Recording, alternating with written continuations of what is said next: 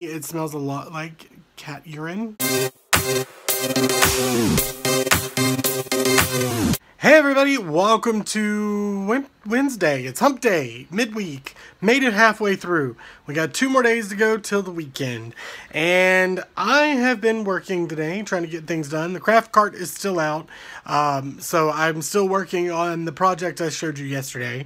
It'll usually take me, for something the size that this will be, probably about 2 or 3 days to get completed. Also, I'm sure you're probably questioning this bag here because it is in a different language than English. And these are actually guava flavored candies that they're just little round balls with guava flavor. I absolutely love these things. The only place that I can get them is this little Asian market.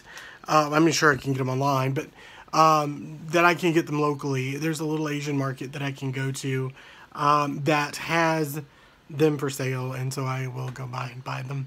I bought those a while back, actually. I used to keep them at work on my desk, and a lot of people would come by and like steal candy. And if you've never had guava or if you've never had that candy, you don't really know what guava tastes like until you put it in your mouth. I personally like it. A lot of people don't.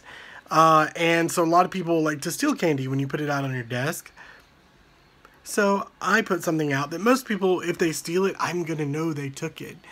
Because usually there will be a wrapper and the candy itself in the trash can because they didn't like it. And that's what they get for being nosy and doing that. So you can see my lunch plate. That's where I had me some salad. Trying to eat a little healthier throughout the day. So, but yeah, so I loved doing that. I loved putting it out on my desk. Also, guava, when that candy in particular, when you're eating it, it gives off a odor, a smell, if you will, that for the consumer, you may not taste it. I don't taste it. But for somebody else eating it and I'm near them, I can tell they're eating it. Because it's distinct smell. To me, it smells a lot like cat urine. I know you're thinking, ooh, candy, that just sounds disgusting. Cat urine, smelling candy.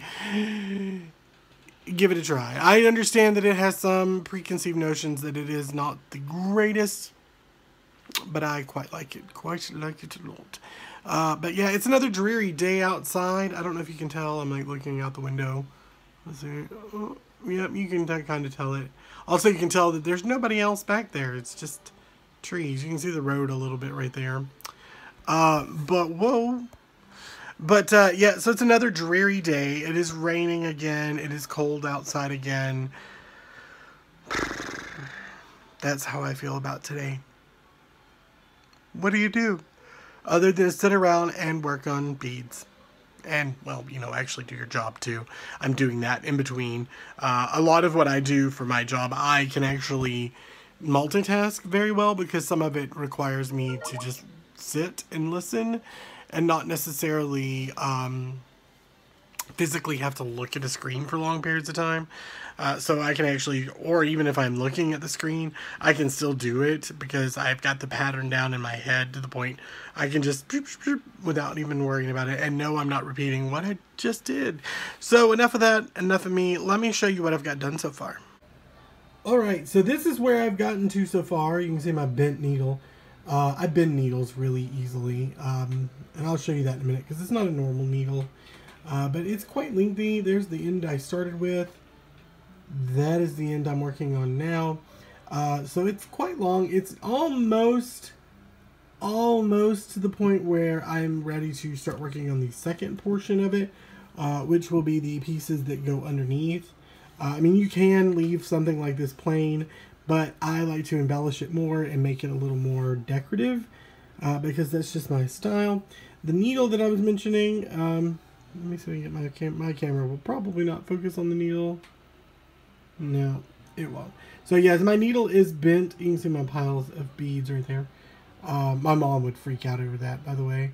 My mom beads, and that's how I kind of picked up on it. And she would freak out because she keeps hers so organized when she's working. But yes, my needle is not a standard needle. It's much thinner. It's also bent, but that's my own doing. but this needle actually splits open, so that it's an easy thread needle, and it's absolutely amazing because I don't have to thread it through an eye. I just open the thing in half, slip the wire through, or in this case the line through, and it closes back up and keeps it right snug in place. I know that's exciting, right? But if you like beading, or if you want to get into it, that's the best way to do it, because I tell you, I used to thread my eye needles and it would take forever to do. But yep, that's it. Each one of those little beads I've hand picked and stitched, and I've got more work to do on it, so let me get back to it.